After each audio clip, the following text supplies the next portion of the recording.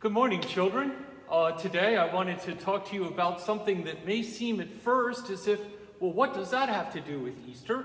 But I hope that when we're done, you'll see how it's very much connected to Easter, and that is to talk a little bit about the alphabet.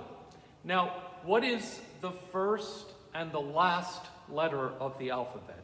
I'm sure you all know, right? So what would the first one be? A, right? And what would the last one be? Z, right? Well, as we go to light the Paschal candle, I want to show you another alphabet, and we'll talk a little bit about that. So in just a moment, we will go there. God bless you, children.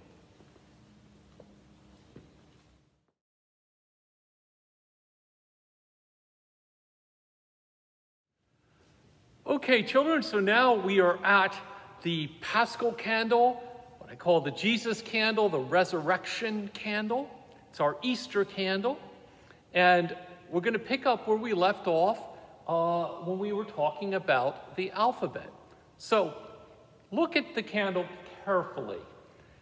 And I think you will see that there is something that looks like the alphabet, at least one letter of the alphabet that we're aware of, right? Above and below the cross, we see here, and this one that's easy for us to recognize, we see an A, and in Greek, what that is what a letter called alpha. That's what their A is, alpha. And below is a symbol, a letter that does not seem as familiar to us, right? But that is called the omega. And the alpha is the first letter of the Greek alphabet, like our A, and the omega is the last letter of the Greek alphabet, like our Z, right? And so what's interesting is in the Bible, Jesus is called the Alpha and the Omega, the beginning and the end. That's also said about the Father. And what does that mean? Well, what it means is that they contain everything that is, that all of the future, all of the past, everything to come, everything that has been, is in their hands. Jesus and his Father, okay? And so we like to put it on the Jesus candle because the resurrection itself is one of the ways that we see that most clearly, that God is going to triumph over absolutely everything, even the cross.